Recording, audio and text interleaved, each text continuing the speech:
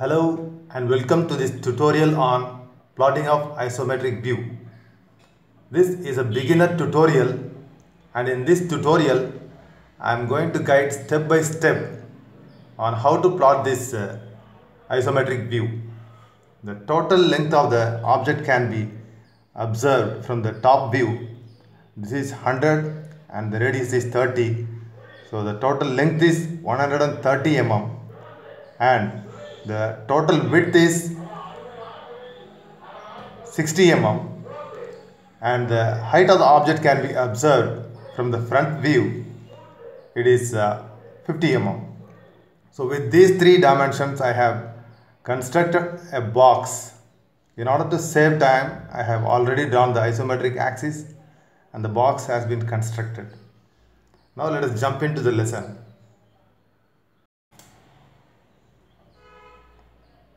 It can also be observed that the object is having symmetry in the top view. The symmetry is about the horizontal line.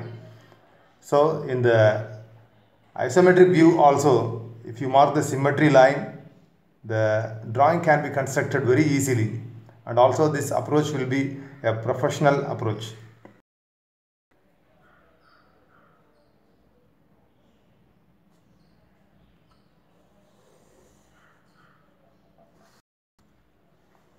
Now we can mark 15 mm from here.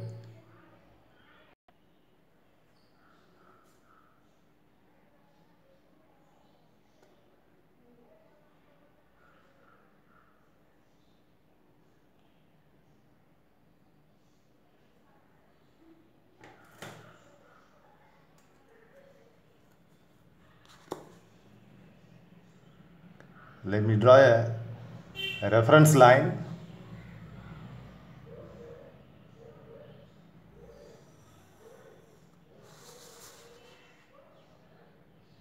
The reference line need not be darker.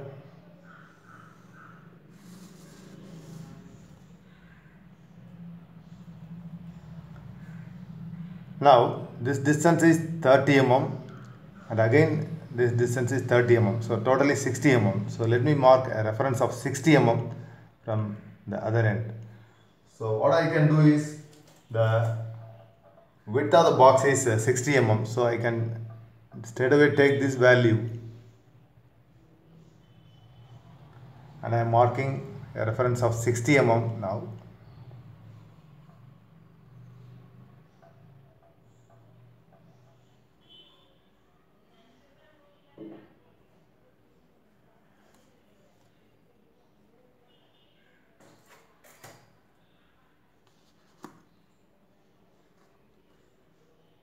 And again I am drawing a reference line.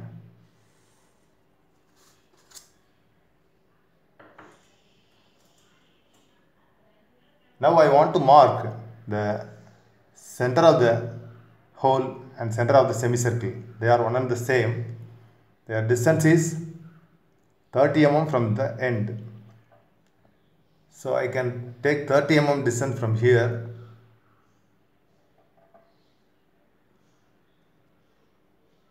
This is 30 mm and I am marking the distance on extreme ends of the box.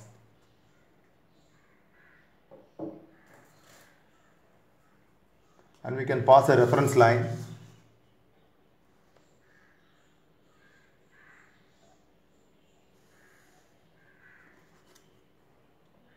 So now we have marked the center of this circle and the center of the semicircle. Now we can proceed to construct the semicircle and circle.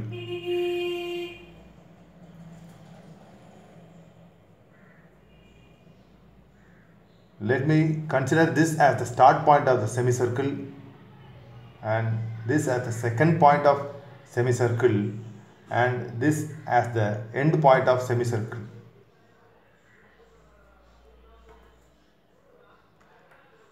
To find the centers, I need to draw perpendicular through all the 3 points. So point 1,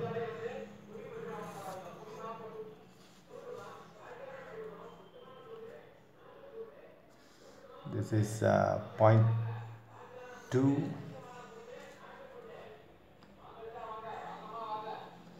and this is point 3.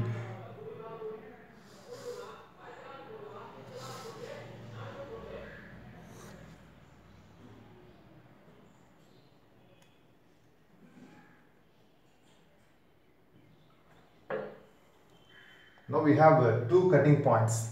This is one cutting point, and this is going to act as center for a portion of the arc, and this is another cutting point, and this is going to act as the center for the other portion of the arc.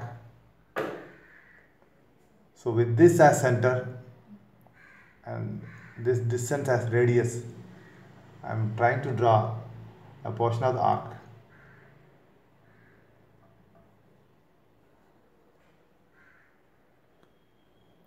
Now with this as center and this distance as radius, this is the radius, I am trying to draw the second arc.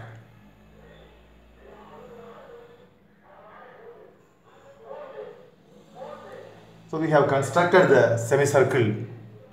Similarly, we have to construct the circle. The radius of the circle is 15 mm.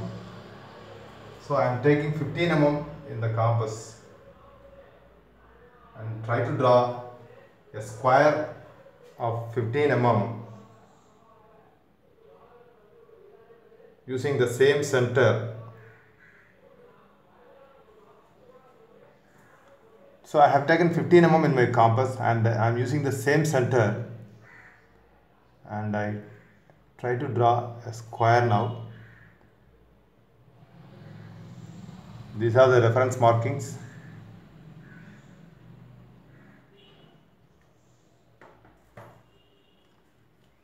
Now we can use a mini drafter to draw lines through the reference points. The reference line need not be darker.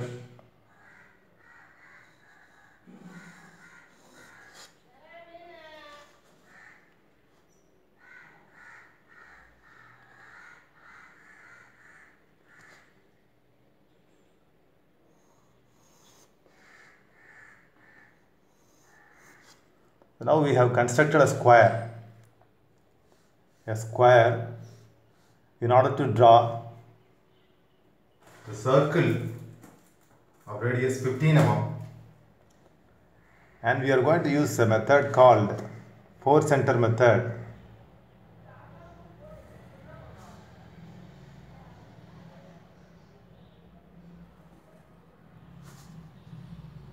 The 4 center method I have already explained in another video. So anyone who has got a doubt in 4 center method, you can refer my earlier video on how to draw a circle using 4 center method, and you can learn it there and try to apply. So we have now found out 4 centers: center 1, center 2, center 3 and center 4. Now I am going to make use of these centers and the available radius to draw the circle. So this is the first center I am using, and this is the radius I am measuring from the drawing. So this is the first part of circle, and I am using the same radius, and I am going to the opposite center, and I am drawing the other portion of the circle. Now I go to this center. And take this as my radius, measuring the existing radius. And before you start an arc, you should check whether it is coinciding with the already drawn arc. So you have to be very careful. So I am checking and I find that it is coinciding. So I am drawing the arc now. So now we have drawn the circle also.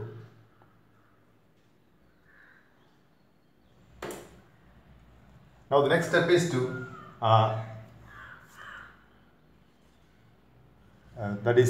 bringing the semicircle available over the top surface to the bottom surface. So the easiest method would be to shift the center of the arc. So what I am going to do is, as a first step, I am going to draw a vertical line as a tangent to this arc. So I have drawn a vertical line, and this line is a tangent to this arc. The purpose of drawing this line is, this is the line up to which you have to draw the arc. So I have drawn the tangent, and at the same time, this is the start point of our semicircle. The start point also I would like to shift it down for reference. So this is the point from where the semicircle is going to start. And to draw this portion of the arc, I used this point as the center. So this point also I have to now shift it downwards. The downward distance is the height of the box. The height of the box is 50 mm. So I am shifting the center by exactly 50 mm. So this is the point which is going to act as the center.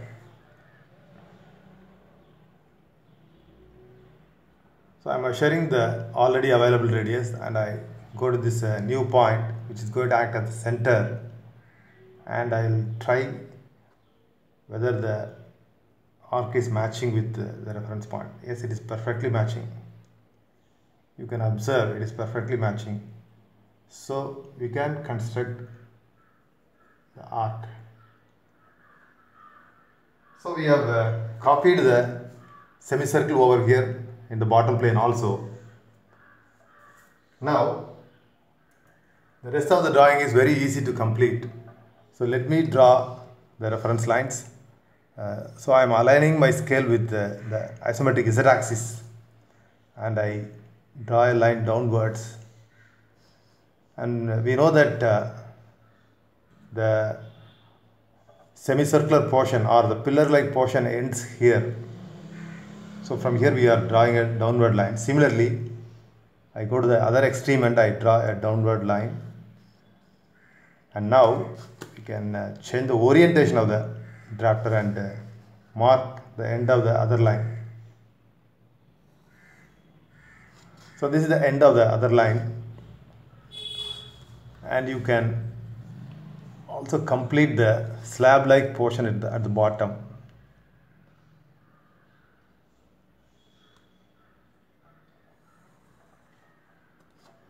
So this is the slab-like portion at the bottom, and now we have to mark some features over here. Before we mark, let us mark the middle point of this line. The midpoint of this line is 30 mm. So I take the reference from the drawing itself.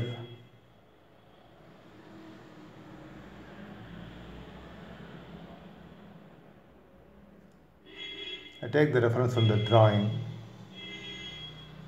and this is 30 mm. Now we need to mark 15 mm here and 15 mm here. So let me again take the values in my compass.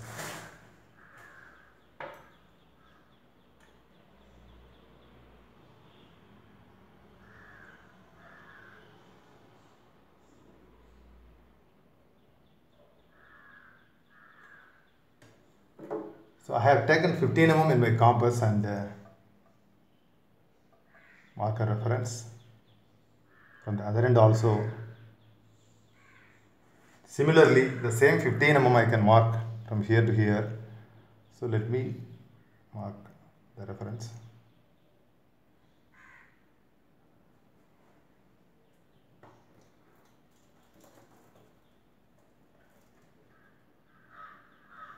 And also there is a segment, 20 mm width segment to be drawn, and from the center you can draw 10 mm 10 mm reference points, and you can complete that portion also. So I am taking 10 mm in my compass, 10 mm in my compass, and mark those reference also.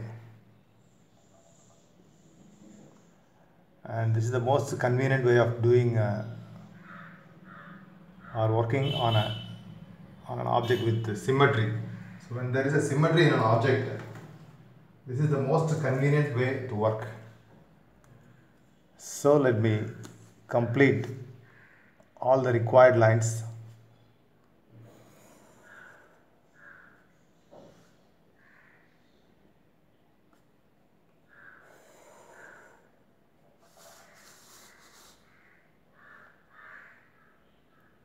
Once you make all these markings, then your job becomes very simple, and you need to draw only the lines.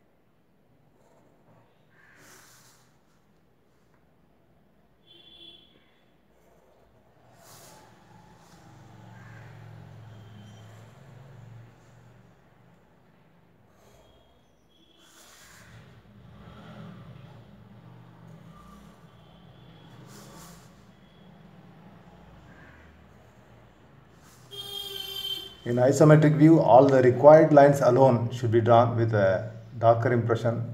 If any unwanted line is drawn with a darker impression, then it becomes a headache to erase them at the end of the drawing.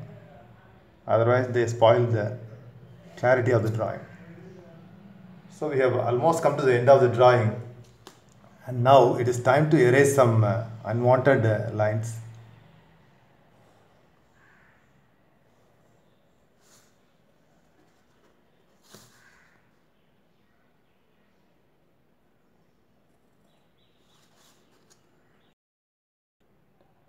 So after eliminating the unwanted lines, the clarity of the drawing has improved, and with this we come to the end of the tutorial.